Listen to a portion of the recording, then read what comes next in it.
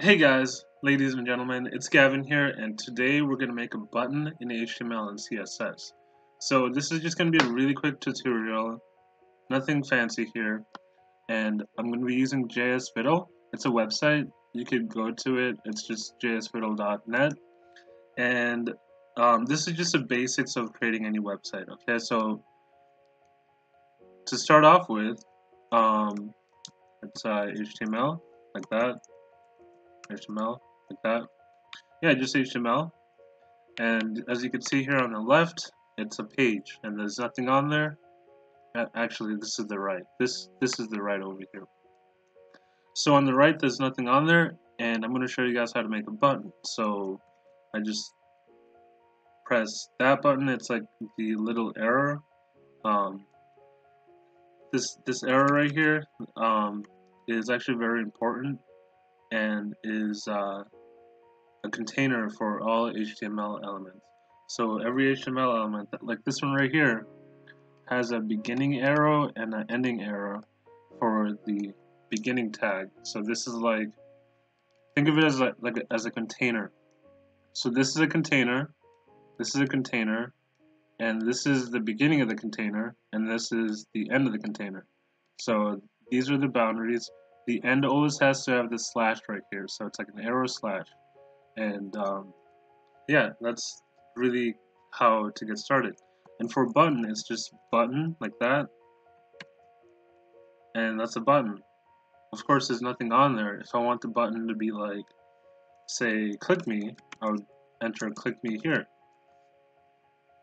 You see it? There's a button right there, click me.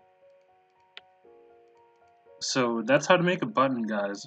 That is basically how to make a button in HTML. And there's lots of cool things you can do in HTML. So there is different tags. So like a paragraph is a P, like that. This is a paragraph.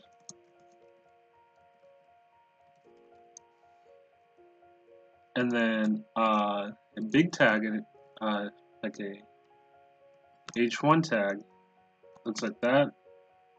It's like, this is the biggest heading 1.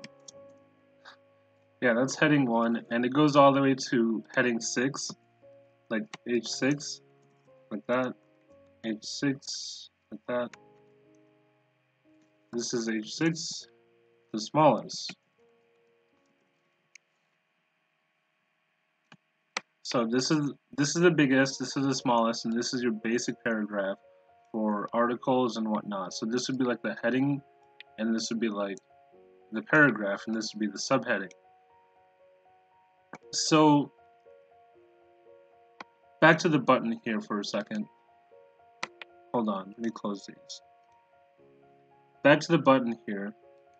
If I want the button to do something, that's when JavaScript is involved. So this is JavaScript, and JavaScript is usually, it's a lot like HTML, but it's also very different, and they're used all the time together, like that. Script.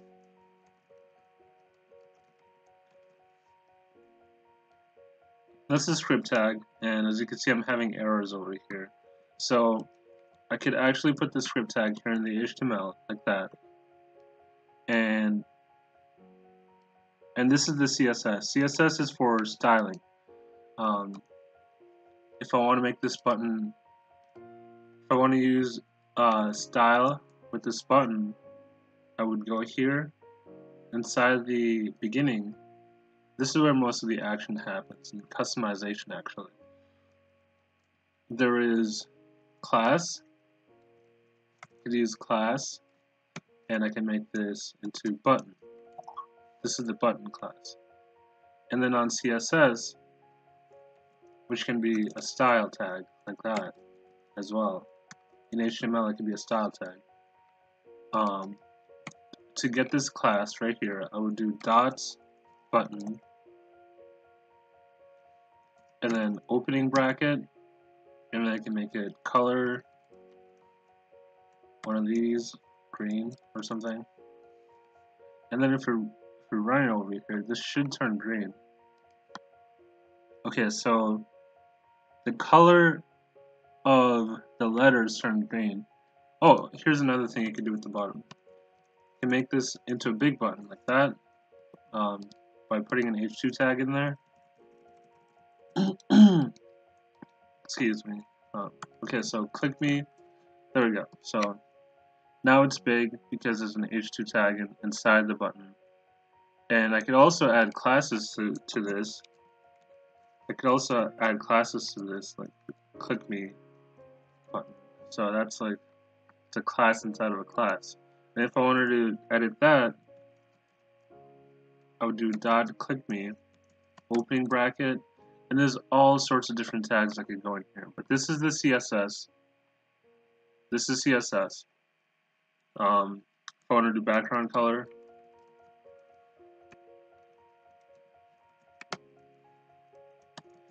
to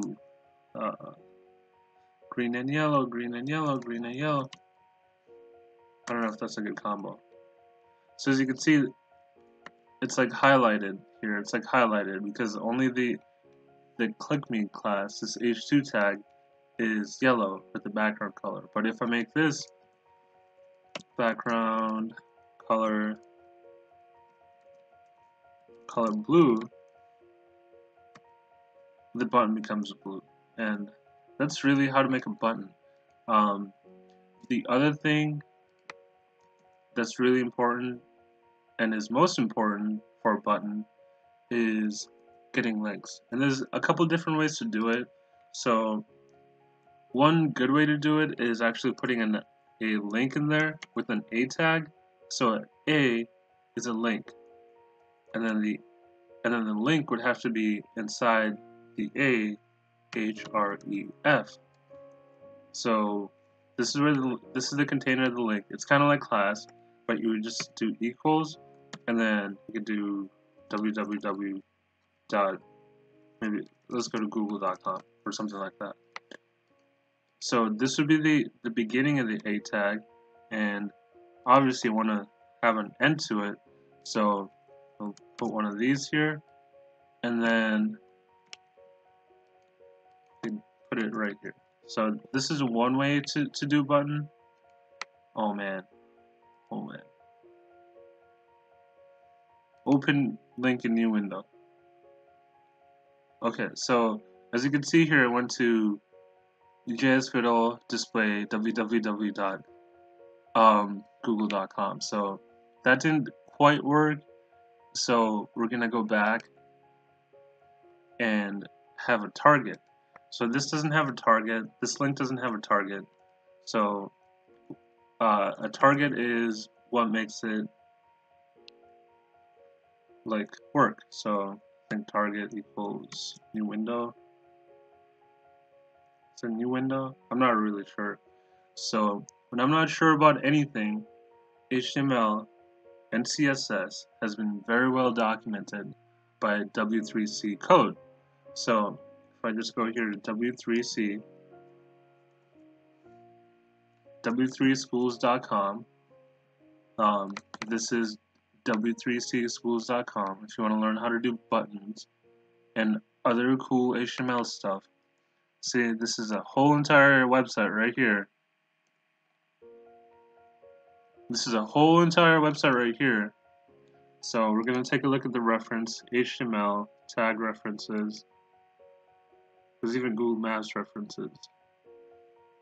And on the left here, there's lots of different attributes. So here's an attribute, action, else, autofocus, color, site, postman, control, and there is many.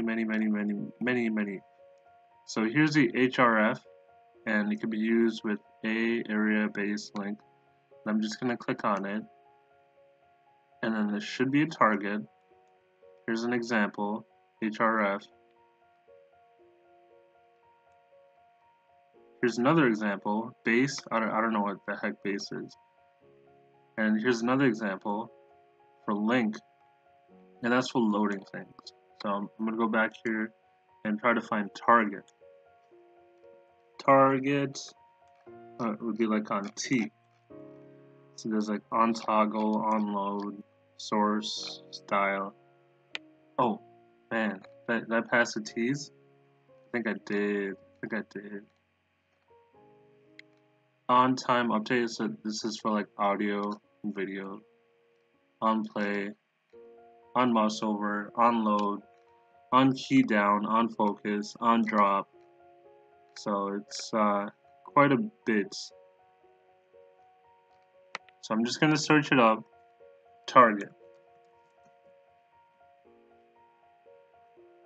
A target attribute.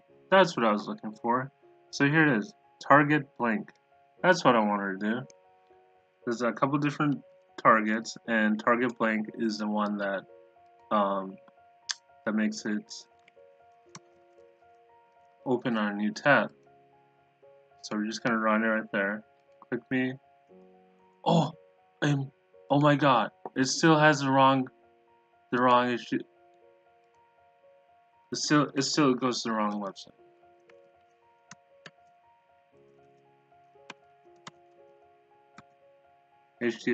HTTPS, like that. I think that's right. Okay, so that's what was missing, the HTTPS. That's what makes it work. So there's our button that goes to Google. It's just a link. It's a link button. And I hope you guys enjoy this short video and can make a button now with HTML. You can try it out on JS Fiddle. I'll have the link for this particular example below. And I think I want to make like a whole entire course on making websites from scratch. And I'd love to know what you guys think about that. Do you want to learn how to make buttons and stories and websites? Comment below. Alright guys, thanks for watching and have a nice day. See ya.